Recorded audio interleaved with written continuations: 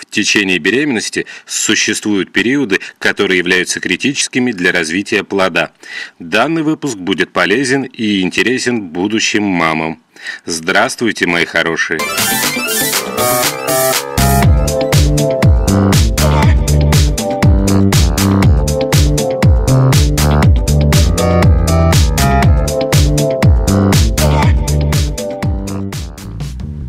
Критическими периодами внутриутробного развития называют наиболее уязвимые периоды беременности, во время которых происходит закладка органов и систем эмбриона. Весь период беременности организм будущего малыша полностью связан с любыми событиями, и хорошими, и плохими, происходящими со здоровьем и в окружающей обстановке его будущей мамы. Вероятность формирования отклонений в развитии в критические периоды наиболее высока.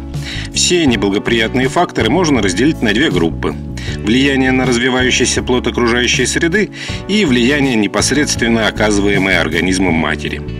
К первой группе относятся недостаток кислорода, переохлаждение, перегревание, врачебные препараты, токсины, продукты химического производства, возбудители вирусных и бактериальных инфекций, радиоактивное излучение, электромагнитное излучение.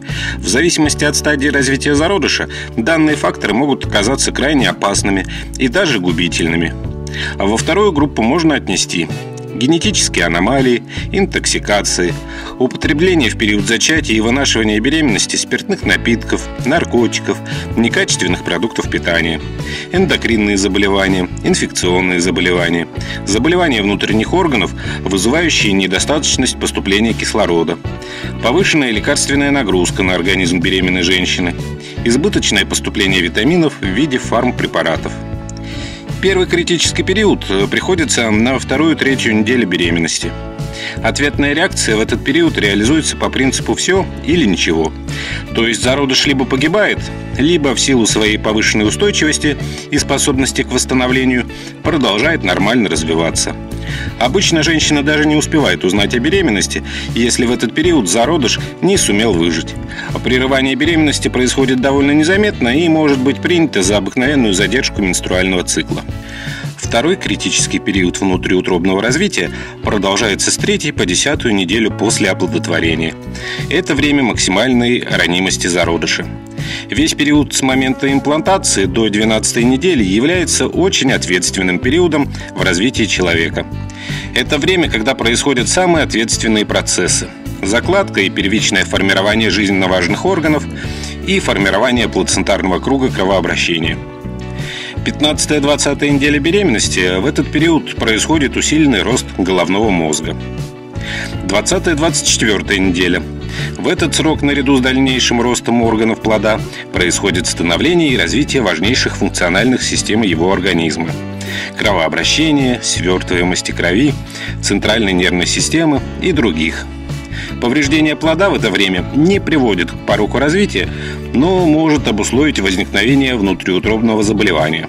Давайте рассмотрим по неделям, в какие временные промежутки начинают развиваться и являются наиболее уязвимыми жизненно важные органы. Мозг развивается со 2 по 11 неделю. Глаза и сердце с 3 по 7. Конечности с 3 по 8 неделю. Зубы с 5 по 10 неделю. Уши с 7 по 12 неделю. Губы с 5 по 6 неделю. Небо с 10 по 12 неделю. Живот 8 неделя. И половые органы с 4 по 12 неделю. Третий критический период продолжается с 28 по 34 недели беременности. Повреждающие воздействия, а в частности острые инфекционные заболевания матери, в этот период могут привести к преждевременным родам, рождению маловесных, слабых и даже мертворожденных детей. Особенно осторожной следует быть женщине, готовящейся стать мамой 2, а может и более малышей. Начиная с 6-го месяца развития, плод приобретает способность самостоятельно реагировать на инфекционные повреждения. Теперь вы знаете все критические периоды развития своего малыша. И именно в данные периоды внутриутробного развития наиболее опасно влияние перечисленных выше факторов. Поэтому относитесь предельно внимательно к себе и состоянию своего здоровья. Это поможет будущему малышу чувствовать себя уютно. а вам быть спокойной. Наличие критических периодов во время беременности не означает, что любая беременная непременно подвержена рискам. Чтобы избежать осложнений, надо регулярно посещать врача, делать все анализы и не отказываться от УЗИ и предложенных генетических исследований. Соблюдая все правила и ведя здоровый образ жизни, вы родите здорового и крепкого малыша. Не болейте, ставьте лайки, подписывайтесь на канал. Крепкого здоровья вам!